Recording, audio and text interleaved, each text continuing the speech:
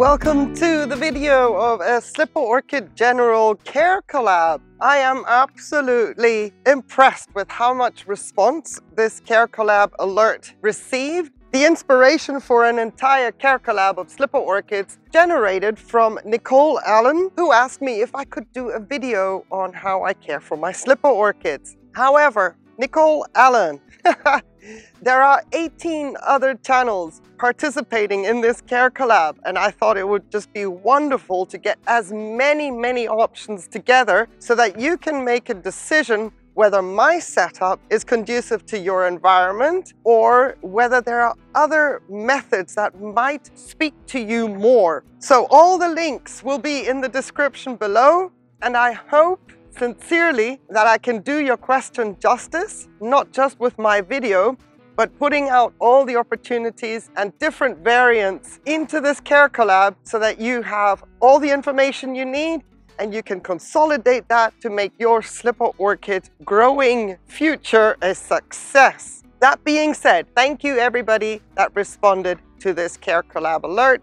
Thank you so very much for participating, for your time, for joining in. And let me put it out there right away. Even though we now have 19 channels participating in this CareCollab, there has got to be more channels out there. So if you see this video, you grow slipper orchids, even if it's just one, and you make videos and you want to participate in future CareCollabs, please leave me a comment below. Let me get you on the database list. And you know what? It may not just be regarding slipper orchids. You may have a lot of orchids in common that are already on the database, and then we can expand and get you on the CareCollab initiative for as many orchids that are a direct match. Even with just one slipper orchid, let me know in the comments below. Let's get you on board for future updates. So here you see my collection of slipper orchids. Most of them are Paphiopedilums. I have one Phragmipedium Garin Weaver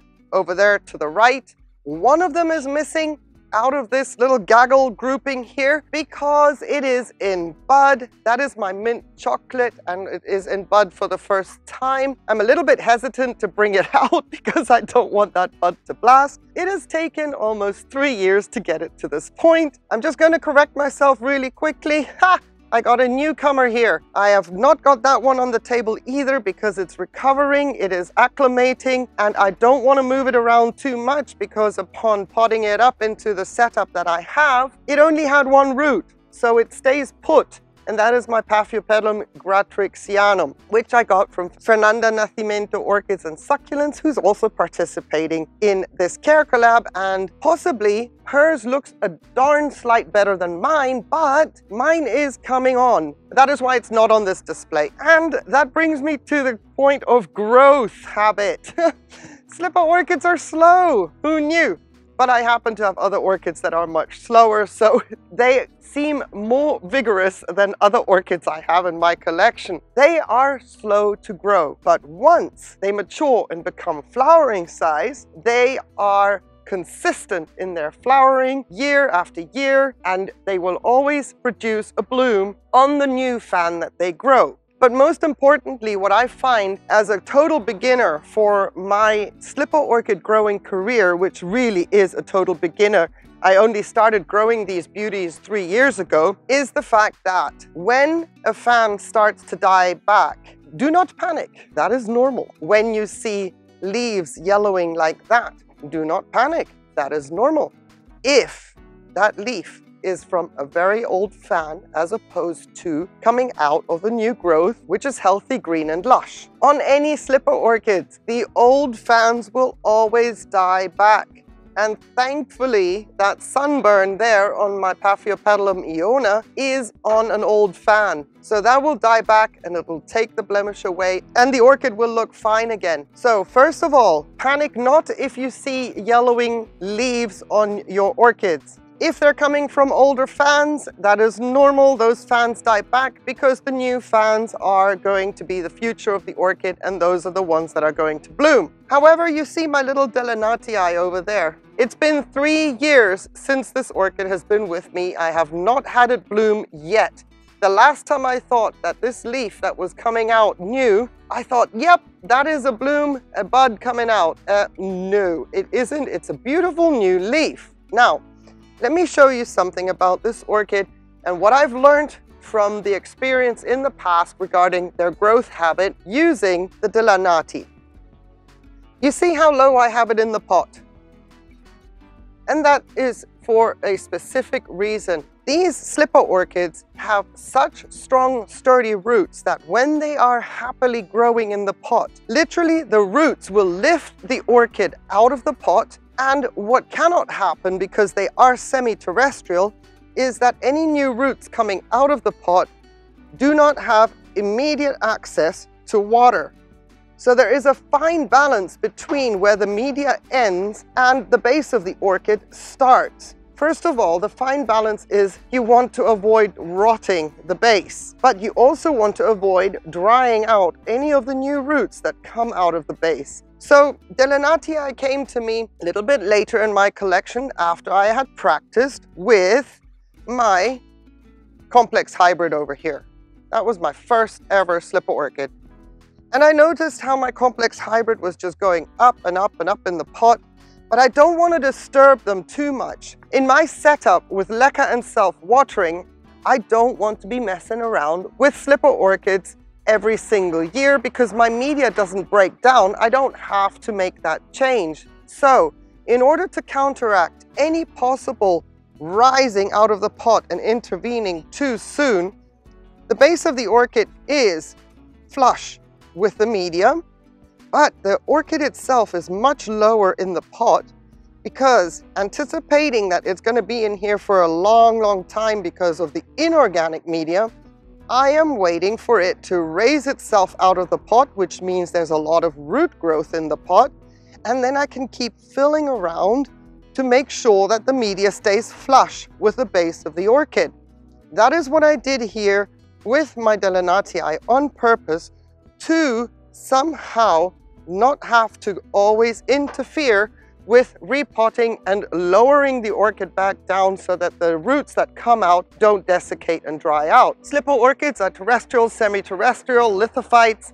However, when the new roots grow, they want to go straight into media or straight into water, or your humidity is extremely high. They cannot dry out because that would be the end of that root. From my observation in general, the roots of slipper orchids, you might get 1 root or 2 roots per fan, depending on what species you have. Thankfully, hybrids are a little bit more forgiving and a lot more vigorous when it comes to blooming. If, as I was experimenting for the first time ever with a slipper orchid, I bought myself a rescue American hybrid, and it is thriving also in Leca and self-watering. It has not been repotted since I put it into that setup, but you can see there on the base how the Leca is very, very uneven and how it is somewhat rising up out of the pot. But as long as the base of the fans, the new fans, is still flush and snug up against the medium, any new roots will work and find their way down. The same here with my Phragmipedium. This one was cleaned up heavily during the past summer of 2021, and I put it lower into the pot as well, anticipating that it will rise up and out of the pot because this one is a vigorous root grower, which is great. There's a lot of activity in this pot. You can see how the Leca is already uneven, and you can see where the new fans are growing out, and you can see as well that this leaf that is looking nasty, that is an old fan. Now the older fans will die back whether they will bloom or not. So the rejuvenation process of any slipper orchid is, as new growths grow, even though they're a little bit separated from where the previous fan is, the old fans will die back whether they've bloomed or not. I have abused my Phragmipedium Garin Weaver for the past 12 months, and I didn't give it enough flushing and watering care because this one happens to be in a semi-hydro setup, classic semi-hydro setup, whereas the majority of my slipper orchids are in Leca and self-watering, or as in the case of my Delenatii, you can see that I have sprinkled Akadama on the surface to maintain humidity in my extremely hot climate, and it is very dry. I don't have humidity. So instead of using sphagnum moss to counteract that humidity around the base of the orchid, I went with Akadama because that too will not break down in my climate, but it retains a lot of moisture and humidity. That is where the roots will then start to grow out and find their way into the pot. So you see where I'm getting at with my setup. And that is why this CareCollab for me is so important, because I have a one-stop shop kind of method for Phragmipediums as well as Paphiopedilums. It is all Leca and self-watering, with the added little bit of difference depending on what orchid I am dealing with. In this case, it's a very tiny little Belatulum that I am really babying and hoping that it'll pull through, because the mother plant died back after I exposed it to too much sun. Here is a tiny little fighter, and this one is in Akadama and Grit. Slipper orchids do not like to dry out per se, but they do not like their media soggy either. So it's a fine line between keeping them evenly moist as opposed to a wet-dry cycle with other orchids. And that is why also the size of the orchid will depend on the size of the media you're using. A standard slipper orchid, let's say like the American hybrid over there, has big, fleshy, chunky roots, and then I use big Leca for that, but I have to flush a lot to maintain the oxygen flow through the pots and make sure that the roots do not come up against any Leca that is somewhat drying out, which could potentially then desiccate my roots. Same with the smallest one there. I have to go with a more higher water retentive media, but I want to break that down and not make it suffocating for the roots, and that is why I used Grit to break down the consistency and the water retentiveness of Akadama, allowing oxygen to the roots and a free flow through the media when I flush. Using Akadama as my humidity buffer is also something I've used successfully with my Delanati, but I've also used microfiber to make sure that this one, and this is my Lindley Kupowitz, and you'll see water pouring out, and we'll get to that. This one has never been repotted since it came into my collection. Reliable bloomer, but you can see the roots coming out the top there. You can also see how uneven the Leca is and how high the Leca is.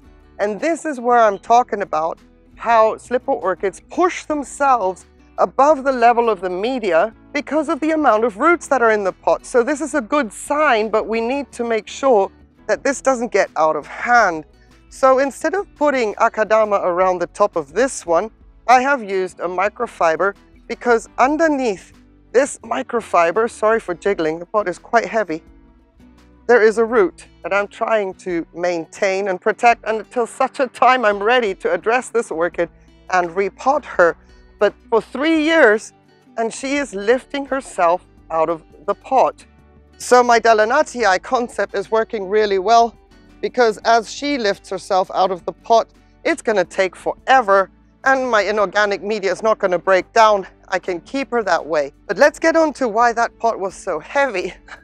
Right now, everybody, well, minus the 2 that are in the semi-hydro, but everybody is sitting in fresh RO water, a sort of a soak, a flush, if you would like to call it that. But I'm not flushing heavily at this point in time because of the time of year. However, I do not want my Leca to lose the efficacy of the wicking effect throughout the winter months where I'm trying to baby them through. So these get a good soak every 2 weeks this time of year, and I'm talking November through to March. They get a good soak, but not to the base of the orchid. Let me use my Gloria Nago to show you this example. The pot is full of water, the mask is filled, but you don't see any kind of water at the surface. If I tilt it, you will see it coming out here. Now, in the past, I have made a mistake with flushing, and that being in the summer. Flushing a lot, being very aggressive with how I keep the flushing process going, letting the water rise to the top, letting it drain as you do. However, considering that the base is so low in the pot, I thought I was going to be safe in the summer, and, you know, whatever happens in the bracts here isn't a problem. That was a big mistake. That was a learning curve. It didn't matter the time of year, how hot it was, how much airflow there was. I lost a few of my Paphiopedilums because my flushing surfaced all the way to the base of the bracts. And they didn't dry out and they rotted out, which was a shame. So now what I do is I don't flush as vigorously anymore, but I do soak the pot with just plain RO water, and I never ever let it rise to the top, just to protect the base of the orchid and hopefully not make the same mistake again as I did with other paphs that I've lost in the past. So let's talk about light, because Velatulum baby up there lost its mother plant because of my mistake with regards to giving too much light. When it comes to these mottled orchids, especially when they have a kind of a texture to them, they feel a little bit fuzzy. That includes my Paphiopedilum Iona, even though she doesn't look like it. There's a fuzz to them. Well, you can see the sunburn here. Like I said, not too bothered. It's on an old fan. It's going to die back anyway. But Velatulum's mum died because I missed the mark with how much sun these mottled leaf Paphiopedilums can take. I burnt 2 or 3 leaves, which I thought was a slight burn, on the mother plant, and she promptly declined. So all my slipper orchids are kind of scattered around, something I don't really like. I want everything, you know, set together so I can take care of them, but their light requirements are all different. The Paphiopedilum American hybrid can tolerate direct sun for a certain amount of time per day as long as there's airflow. But anything mottled, anything with a fuzzy texture, that is the detriment to the orchids if they get burnt. So everybody is scattered around according to their light requirements. Nobody is in the same place. My Phragmipedium, for example, gets a lot of light, but never direct sun if I can help it. And my Phragmipedium lives outside in my climate here in southern Spain all year round. So the temperatures, the variables that I'm giving my Phragmipedium, for example, is a 5 degrees Celsius margin all the way up to the heat of the summer, which can be 40 degrees Celsius. The others always and permanently live indoors. Their different locations have a different light requirement based on what they like. But my indoor temperatures will only range between 15 degrees Celsius all the way up to when we really get into summer and I've got hot days with dry winds. Indoors it can get to 40 degrees, but that is not the norm. I'm usually around the 35 degrees centigrade mark indoors. So their temperature tolerance is quite incredible. I find that the majority requirement when it comes to high temperatures, which can happen throughout a heat wave, is airflow. Watering and flushing in my case as per the setup, and airflow. And then they can really tolerate high temperatures. What they will not tolerate, even if there is airflow, is direct sun. And another thing is I don't have any humidity to speak of, so my setup kind of counteracts that a little bit. The fact that there is Leca self-watering, the humidity around each pot is a little bit more increased. The dehydration and the transpiration through the leaves is also a little bit more reduced. And this is why I have like a one-stop shop for all my slipper orchids, because of my climate. When I saw my first little American hybrid, little one, it's one of the biggest ones I've got, doing so well in Leca and self-watering, it really gave me courage and a boost in my confidence that I can get more of them, because this is how they can grow. So let me put the setup into perspective here. Leca and self-watering was invented for terrestrial plants, indoor growing, and it was the cleaner method of growing houseplants. So when I hear orchid, terrestrial, semi-terrestrial, in my head, it is a no-brainer that it should work, seeing as the concept itself was invented for houseplants. An orchid that has the terrestrial, semi-terrestrial features, even lithophytes, I mean, we're talking little rocky things for the roots, it works. So I'm really glad that in this case, I can stay consistent throughout with my setup, that none of them are requiring something specific or special, and that the Leca self-watering or Leca semi-hydro is absolutely adequate, with one disclaimer: do not ignore the flushing. especially the flushing of an orchid that can live outside like my Phragmipedium all year round. Flushing, flushing, flushing, because otherwise ants may find themselves quite comfortable in that setup as well. And having a colony of ants in a pot means there is not enough water going through. And that is exactly what happened to me this past year. It was a first, and yes, I was ashamed. The orchid looked so much worse 6 months ago, but here we are. She is doing well and recovering. And last night even, she got herself a fresh dose of rain, which I'm not bothered with. Cold temperatures, rain, Phragmipedium, Garen Weaver, not an issue. Sometimes they're completely submerged in water, so I don't care if anything goes into the crown. Absolutely no problem, and that's why she's outside all year round and doing really well. A very, very vigorous orchid on the root front. So speaking of roots, of course, that is our major factor. We have to baby them. And the more we flush, the more oxygen we put through the pot, which means then more root growth. My fertilizing mistakes from these guys were very, very interesting. Because I thought I was in a warmer climate, I thought my slipper orchids would grow faster. So I thought I could up the fertilizer concentration simply because I'm matching a growth habit potential in my environment.